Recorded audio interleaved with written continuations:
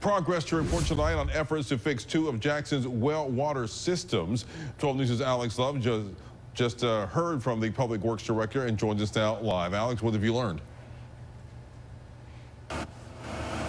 So Dr. Williams, Byron, talked about the Sywell Road location getting its permanent pump delivered earlier today and is now being installed. That could take a couple of days, and the substitute pump that was at the Sywell Road location was transferred over to the TV Road location where I'm standing, and that's where crews are trying to get it back online so water can be restored here until a new one is delivered. Sywell's been running with a replacement pump, and that one headed to TV Road, as I said, to get it back online. To get the substitute pump in on TV Road will require reinstalling all the pipes that had to be taken out and welded back together, dragging on another week where 2,000 customers don't have normal water levels.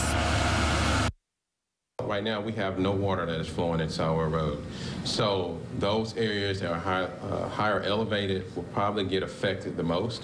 But still, there's going to be, when you have two well systems that are down at the same time, obviously you're not able to put as much pressure into the system through water as you would like. So there are going to be some areas that will be affected through this precautionary boil water notice, and that's why we want people to be on alert.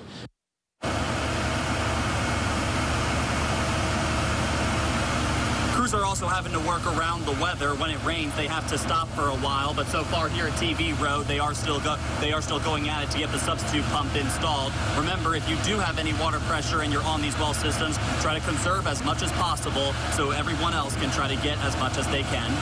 Live off TV Road in Jackson, Alex Love, 12 News.